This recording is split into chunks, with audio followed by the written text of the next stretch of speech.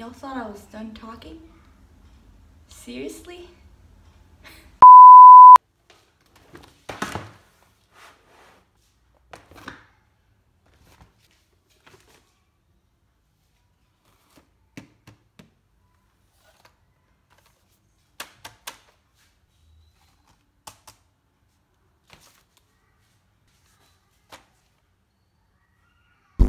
Oops.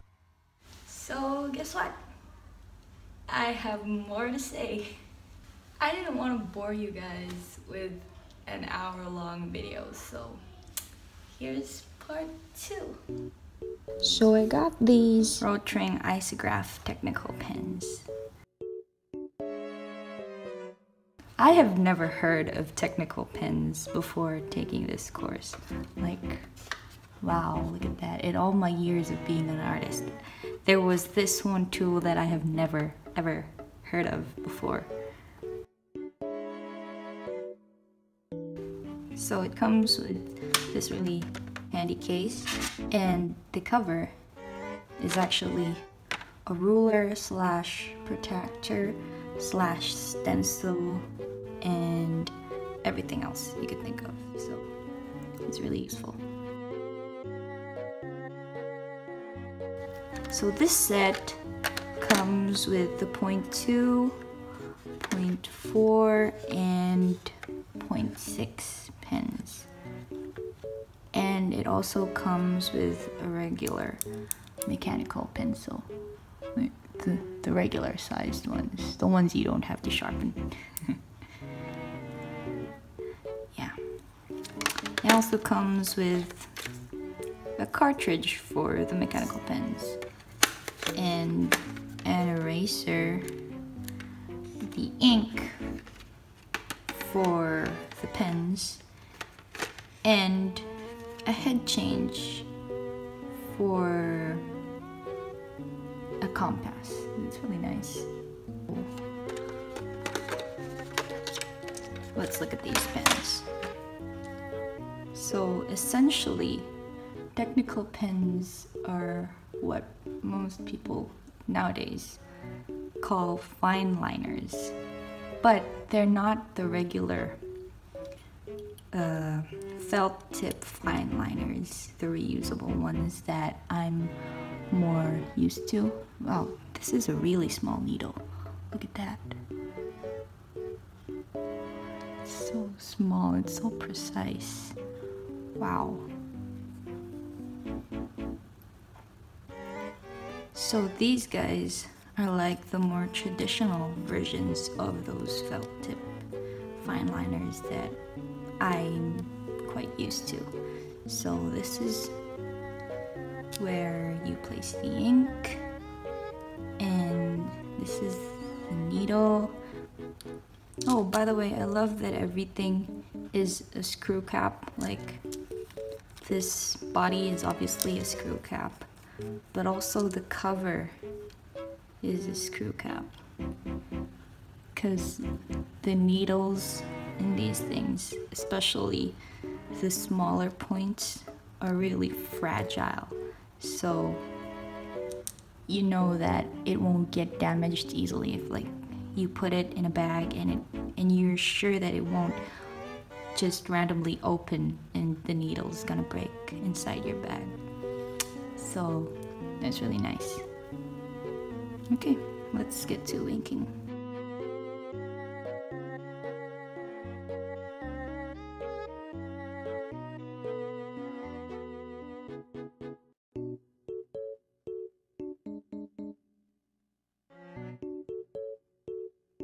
And they say you have to shake it like a few times to just let the ink flow.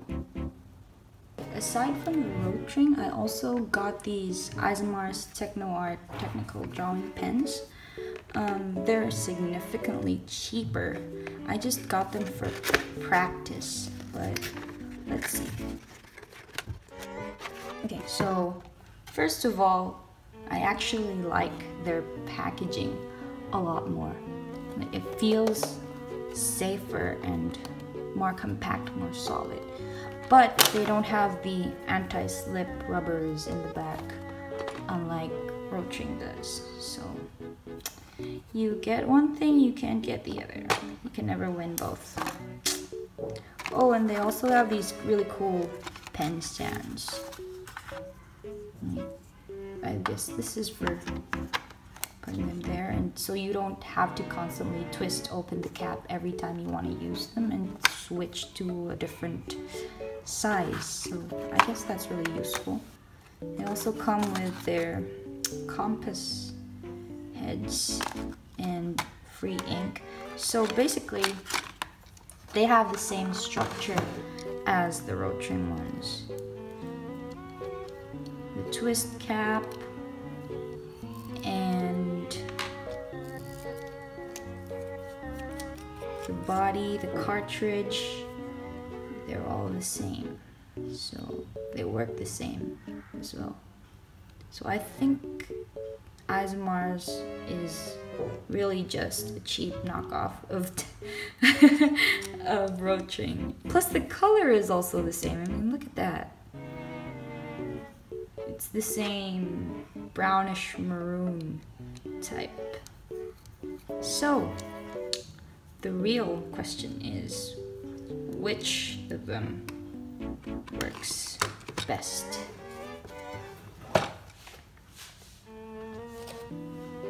Okay, so comparison time. So I have here the rOtring 0.2 pen and the Isomars 0.2 pen. So look at them, they look so identical. Like you wouldn't be able to tell them apart if you weren't looking at the brand and if this red thing wasn't here. So they look really, really similar. Even the design on the needle labels, look at that. They look so similar. So yeah, cheap knockoffs. Wow. So first, let's try the rOtring ones. I'll just try them here, make a few lines. Yeah. There we go. Feels really smooth, works really well. Next, let's try the Isomars one. Oh. Okay. Okay. So it works only at a certain angle. Like if you write this way, you can hear the friction between the paper and the pen. So that's already a huge difference. Plus, the rOtring writes way smoother. You can hear the texture of the paper with the lines I'm making. Plus, yeah, the ink is very inconsistent. This is full, the cartridge is full, but yeah. Okay. I didn't do the same amount of lines with rOtring, so let's see. Okay, so it also doesn't, oh, never mind. It works with that angle, just needed getting used to. But it's also not as consistent when you have it at this angle. The best angle to write with technical pens would really be this way. But you could hear that the friction is just different, you know. This is just the sound of the needle scraping through the paper. Unlike with the Isomars one, it really felt like it was having a lot of trouble with writing on the paper. So yeah. rOtring is undeniably more fluid. It's the real deal, so yeah. rOtring is really, really good. But for cheap knockoffs, I don't think Isomars is half bad. Plus with the ink, I don't really think there's much difference. Like, look at that. I even think the Isomars ink is a lot darker and more vivid than these ones. But when it comes to fluidity, rOtring still wins. But if you're just interested with practice and you're not thinking of actually using it full time, I think the Isomars isn't a bad option. Okay, so next I want to compare them to some regular fine liners and pens that I have lying around.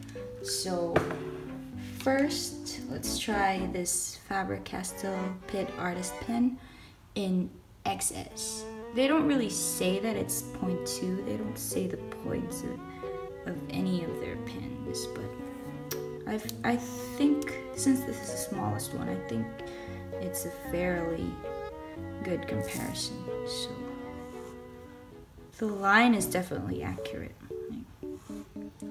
I don't know, maybe it's just because that I'm used to fine liners that it feels a whole lot more fluid in my hands.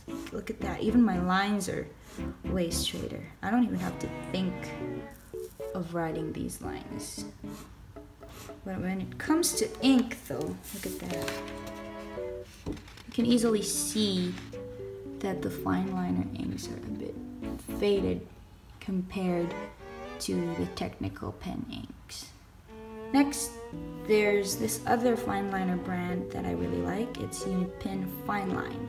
Sadly, I don't have the 0.2. I only have 0.3 lying around, but let's just see for comparison's sake. Actually, that doesn't look like it's 0.3. Oh, if you put more pressure. See, this is what I'm talking about. If you put more pressure, the line becomes thicker, and if you put less pressure, it almost looks like it's 0.2. Look at that. Yeah. And the ink isn't as glossy and as vivid as you would get from technical pens. So yeah. There you have it, but I would still prefer fine liners. So next, let's try this Pilot G-Tech pen. This is in 0.4. I don't think they have anything thinner than this, but let's just try for comparison. Okay, it's definitely thicker. I'm even putting really minimal pressure on this. And the pressure doesn't vary with how much you write. I don't know. I think it's because it's also metal tip, but it's definitely not a technical pen. Look at that. The ink though, the ink doesn't look too different from technical pen inks, but I don't know, there's just something wrong about using a G-Tech for drafts and plates. I don't know, it's just good for writing. Don't. So next we have this Uniball. What do you call this? Whatever. My mind blanked. So yeah, let's just try it for fun. Yeah, that is really thick, but the ink looks good, but it dries significantly slower. You can see that it's still wet over there. Yeah. So, I don't know why I put this in with the comparison. Anyway, I mean, don't use this. So yeah. If I were to rank them, I would put rOtring first, of course, then Isomars, and then I'm kind of conflicted between the two of these, honestly, because when in terms of rOtring duplicates, I think the Faber Castell pen wins, both in ink quality and in size accuracy, because This one is really inconsistent. Sometimes it looks like it's 0.2, sometimes it looks like it's 0.4, and you can't really tell. So in terms of duplicates, I would put this for a solid third. But in terms of fluidity and how much I just like the pen, this one would ultimately win. It would be here. No, it would be here. But yeah, it's not a good plate duplicate. So bye-bye. The next thing I'm going to be showing you guys is the double-sided eraser. One side, as we all know, is a pencil eraser. And the other side, the blue side, as legend foretells, can erase ink. But do they really work? So I don't know about you guys, but I've never seen that work in real life, ever. I've only seen videos about it, but I'm not even entirely sure that those are real. So let's see. Let's try it. I really don't think it's gonna work. But I don't know. Okay, it's not working. So that's the G-Tech pen, I think. Let's try with it. Yep, nope, nothing's happening. Nope, nope, nope, nope, nope, nope, nope. Nothing is happening. This is a scam. This is a scam. It does not erase ink, guys. Nothing is happening. Nothing is happening. What is... Nope, nope, nope, nope. Scam, scam. Okay, so last but not least, of course, I need a bag to carry all of these because my back already aches from carrying this conversation. I feel like such a legit artist with this bag. Like, I think it's A2, yeah, it's A2, more than A2, because it fits my A2 cutting mat and there's still a ton of space. So yeah, so this has everything that I need for college, for the first semester, because we never know.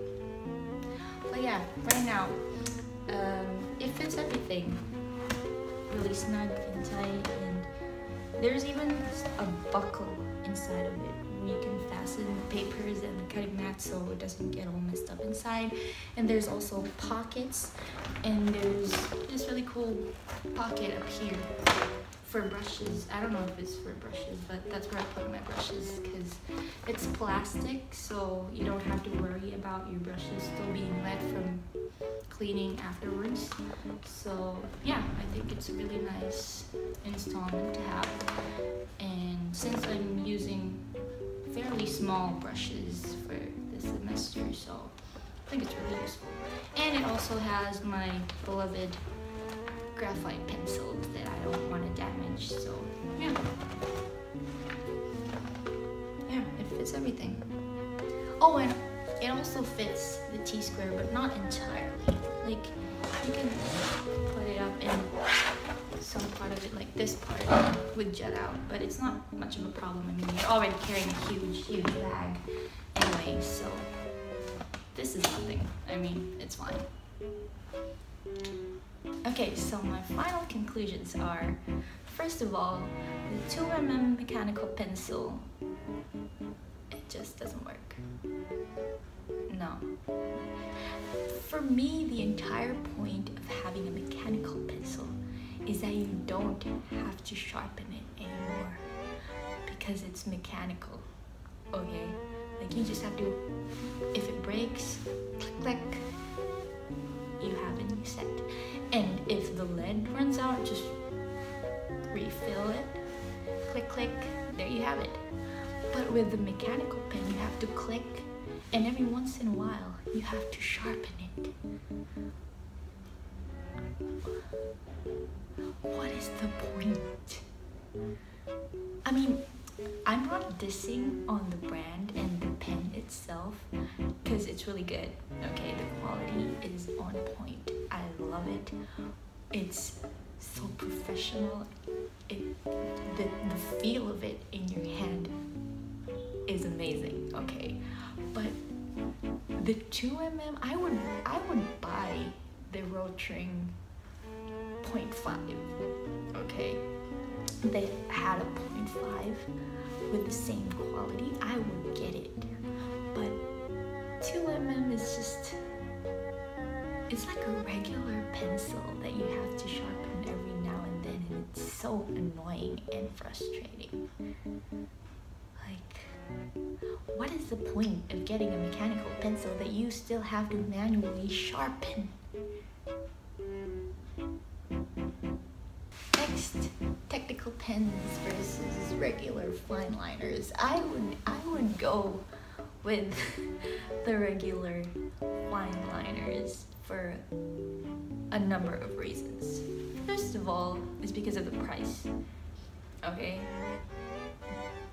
One-time use felt tip fine liners are way cheaper than reusable ones. But then again, reusable ones help the environment, blah blah blah, save the turtles and such. But it's too pricey. So, you know, if it's not required for you, regular fine liners, felt tip fine liners would do fine.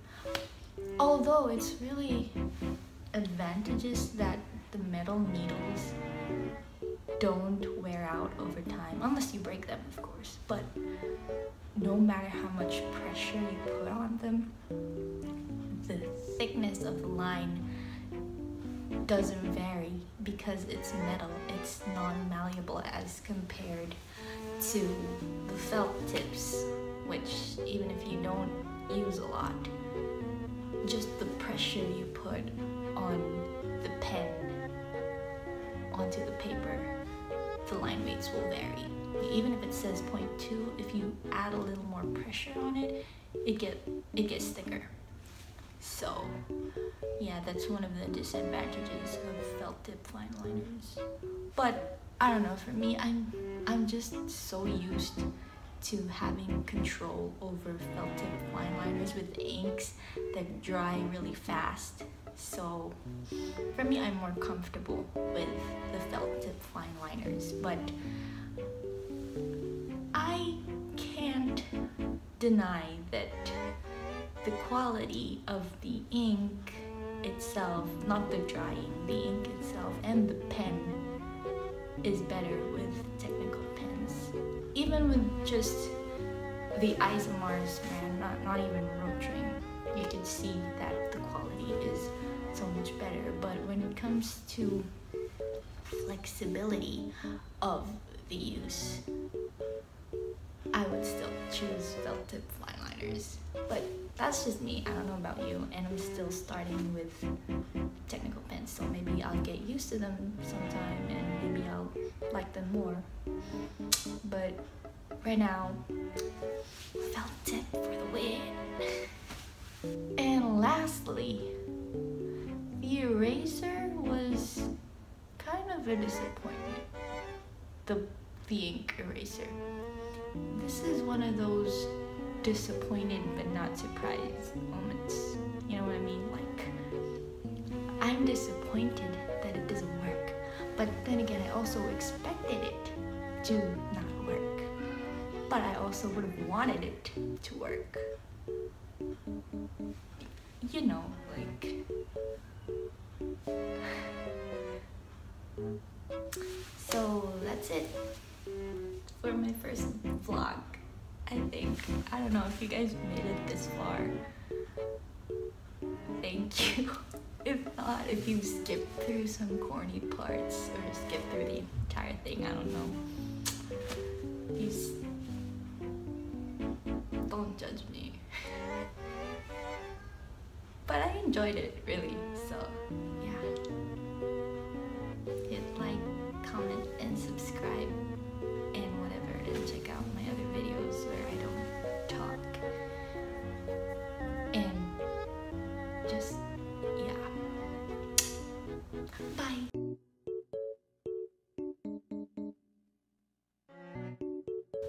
It's still going, guys.